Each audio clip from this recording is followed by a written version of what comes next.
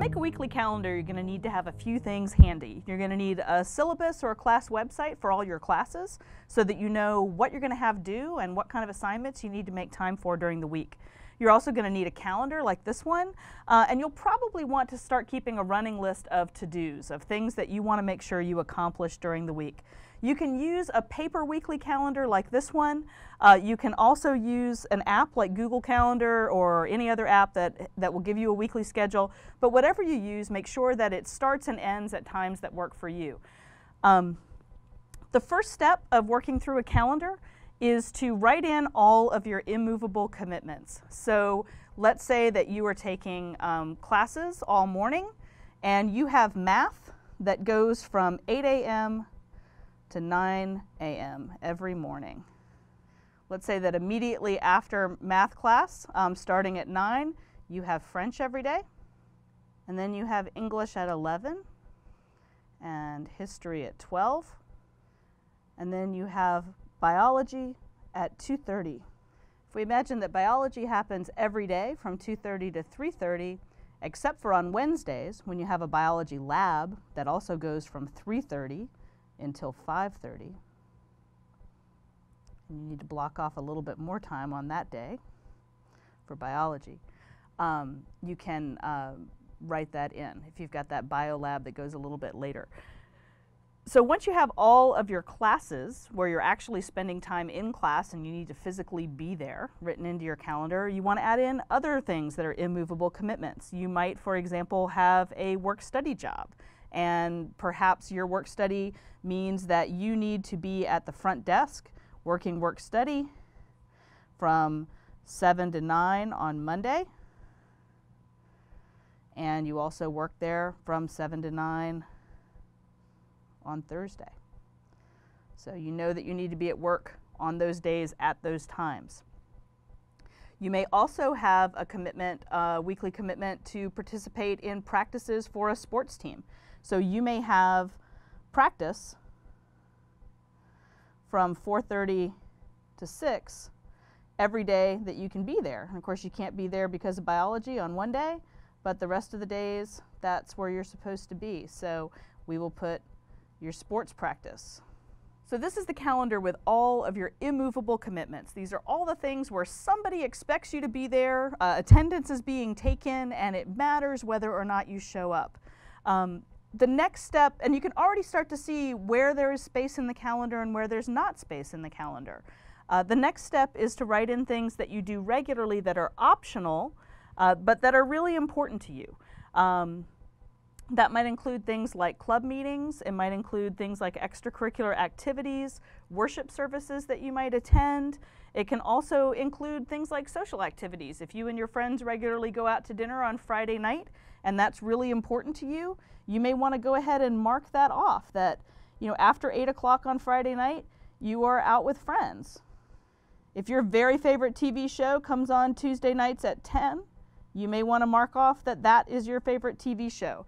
Essentially anything that you know is going to happen every single week and that is very important to you, go ahead and mark it off, because it doesn't do you any good to pretend that that time is free if in reality you know that when it's time for this show to come on, you're going to be in front of the television. Go ahead and let this calendar reflect that reality. Another thing that you'll need to do is think about travel times. If you know, for example, that the time after your sports practice requires you some time to go back to your dorm and to take a shower, you may find that you need to knock off a little bit of time after each sports practice to just remind yourself that, hey, this is a time when I need to be traveling to and from my next activity and when I need to get a shower. Also, if you know that it takes you a long time to walk to where your biology class is held, you may need to bark off a little bit of time in the time period before biology class, just to remind yourself that you are not free right up until the time that that class starts. You have a little bit of travel time that you need to work into your schedule. The next thing you need to factor in time for is things like meals and grooming and other sorts of self-care that you have to do. So if you know that the time before math class every morning is taken up with getting breakfast, getting a shower, doing your hair, getting dressed, doing your makeup, if you know that all of that time is getting ready time and it's not really available for study or anything else, you can just go ahead and mark that time off as time that you know isn't available, and you can just mark that down as getting ready and make sure that that time doesn't look available to you. You also will want to mark out when do you have lunch. If you're scheduled to eat lunch from 1 to 1:30, you can go ahead and write lunch in that block of time all week long. And if you need to schedule in time, if you know that you always eat dinner before your work-study job, you can put your dinner hour in there. If it's a little more flexible on other days, you can either leave it blank for now and come back in and write it in on a week-to-week basis, or you can go ahead and write in if you know that you always eat dinner at the same time. But the important thing is that you are making sure that you are factoring into your weekly calendar the things that you need to do, not just places that you need to be and activities you need to participate in, but also things you need to do to take care of yourself, like making sure you're eating, making sure that you're taking care of your personal grooming and all that kind of stuff. Once you've done that, you can start to see where are the blocks of time that are actually available. So you can see that in this sample schedule, there's a block of time that's right here every day, Monday through Friday, that is between French class and English class. You can also see that there is a little bit of time in between lunch and biology right here. There's a little bit of time in between the end of biology class and sports practice, about an hour. There's also, and I'll do this lunch one too. And then there's also time after work on Monday, between sports practice and that favorite TV show on Tuesday, after bio lab on Wednesday, after work on Thursday, and then in between sports practice and when you typically go out with your friends on Friday night. So that's what time you have available to you. Once you have this calendar established, you may want to make copies of it. If it's a paper calendar, you can just Xerox it. Or you can rewrite it if you feel like doing that. You can also, if it's a electronic calendar, you can use that as a template and just have it copy this same schedule that you've got here onto all of your new schedules for every new week.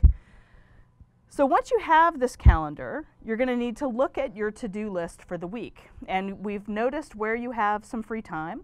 And if you've got a to-do list that has a lot of different reading that you need to get done and things like that, you're going to need to go down that to-do list and make an estimate of how much time each thing's going to take. And then you can start to plug in all of those times into these available times on your calendar.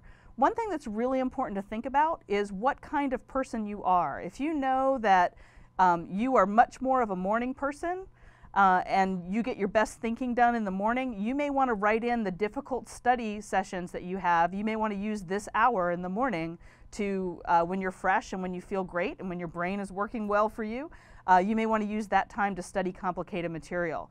If you know that this is not a time when you think well and feel good about studying, you may want to instead study down here in the evening when you feel fresher and you feel like you get better work done. So be aware of yourself and be aware of the time demands for each activity that you have to do.